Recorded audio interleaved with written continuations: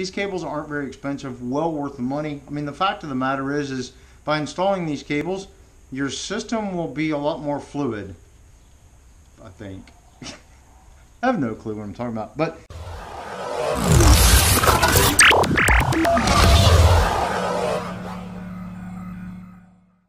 good morning, guys, and welcome to another episode of Bubba's Garage. I hope you guys are having a fabulous day. Hope you guys really enjoyed the Q&A video that we did just the other day, and I greatly apologize. It was kind of long, but it's really hard to answer like a lot of those questions in the shortest amount of time as possible. I think maybe I learned a few lessons. Next time we'll do a Q&A. Maybe we'll actually split up some of the answers so that we can make it a little bit more entertaining and not so drawn out. Yeah. It was like 25 minutes long, so I greatly apologize. That's not our norm right here on Bubba's Garage. Most of our videos we try to keep between 5 and 8 minutes for the most part. But today, it's cold, it's wet, it's gloomy. We're going to spend some time on the four-wheeler project. If you guys recall, on our last episode right here on Bubba's Garage, when we worked on the four-wheeler, we had some brake problems. So today, we're going to replace most of the linkage and all that kind of stuff on the brakes. We've already replaced the brake pads and re-greased the stuff. Yeah.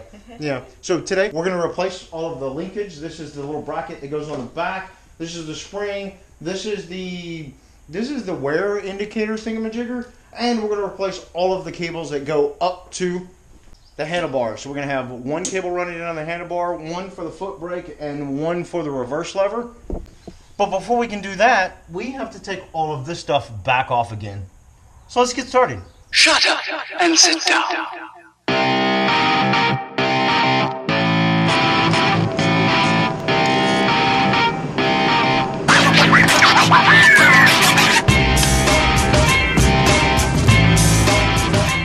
Alright guys, we got the parts off. It actually didn't take that long at all. I mean, it went really quick, and it's probably because we took it off in a previous episode right here on Bubba's Garage. But the first time that we took these components off, they actually took a really long time. So you got to work with it a little bit. But looking at the parts, this is the part that actually came off. It's actually not that bad. It's got a little bit of wear in it. Not really that much. No. My ultimate goal in replacing all these components was really looking at the spring, because I was afraid maybe the spring was kind of wore out. I didn't know what an original spring would look like or how much tension it might give. And honestly, I really don't think these three components need to be replaced at all. I really don't. But we already got them. We're going to go ahead and replace them right here, right now. And, well, hopefully it just lasts longer. I really don't know. I don't know. But I will mention, if you're going to install these components on your ATV, one of the things that you need to take note of is the little dot on that gear. This dot will line up with another dot that's actually on the shaft that goes to the brakes. We have already taken this felt grommet out and oiled it up in a previous episode, so we're not going to do that today. But if you haven't done that, go ahead and pull that little felt grommet out, oil it up, and stuff it right back in there. First up, installing the spring is actually really simple. There's a hole here, and you just slide that little fella right about there. Wear indicator actually has a larger notch. It will actually fit on the shaft and match up with the larger knot. So that should be pretty easy, but let's just see.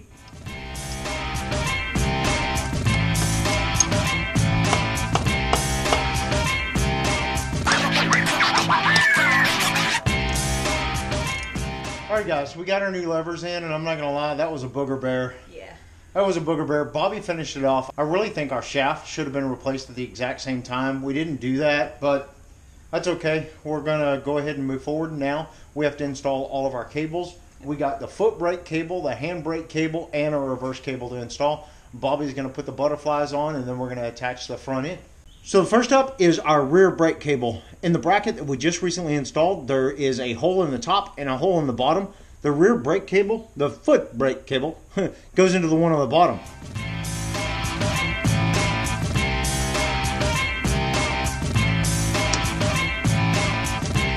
Okay, babe, the rest is all you.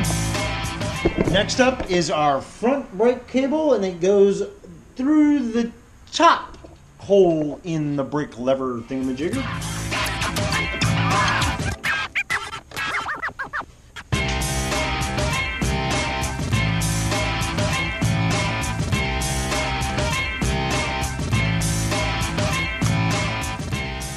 Now that that's ran and it's locked in and secure in the handbrake, now we can tighten up the butterfly and let's see if this little fella will work out. Then we'll move on to our reverse cable.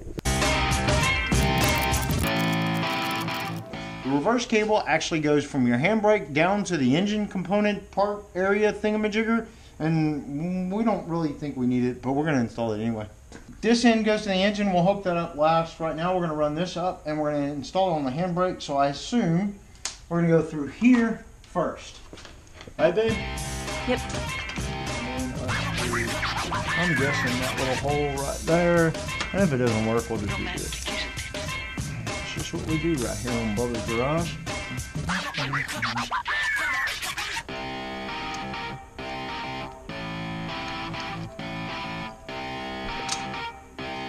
Shut up. Alright guys, we got all the cabling and everything in place. Everything is adjusted. Yep. I think we're ready to test this little fella out. What do you think? Yeah, I think we're ready. We did the best we could. Fingers crossed. I mean, guys, this is Bubba's Garage, and you know we don't do this stuff every day. We learn as we go, so you just never know what's going to happen. I'm going to test this right now. I'm going to drive it out back. Worst case scenario, I won't wait to get through the fence, or if I go through the fence, I'll literally go through the fence. So we're going to test this out real fast and see if old Bubba did something right. Let's see. You ready? Yeah. Shut up and sit down. I was almost afraid they weren't going to stop for a moment. So there you go, guys. We kind of have brakes. I mean, it needs a little bit more adjustments, but we do have brakes. Yeah. So it's definitely a plus side. May not go through the fence all the way, But partly, a little bit. they'll slow you down before you hit the fence so you don't just burst through it. Definitely. You'll just knock it over. So progress is definitely good. You guys have been following us right here on Bubba's Garage. Well, we got a lot of stuff to do this four-wheeler, so definitely stay tuned to future projects like Oh, yeah. front brakes. We also have a starter to replace. We have the electronic shifting mechanism that we're going to replace. We're going to do an exhaust system. We got a lot of stuff to do right here on this four-wheeler, so definitely do me a favor and hit the subscribe button so you can stick around and find out what happens next with this project. Outside of that, I think we're going to wrap up this video today. I think so. Yeah. I think so. But guys, if you like this video, do me a favor, give us a huge thumbs up. And if you really like the video and you want to stick around and find out what happens next right here on Bubba's Garage, definitely subscribe. Until next time, we'll see you on the flip side. Good night, everybody. Good night.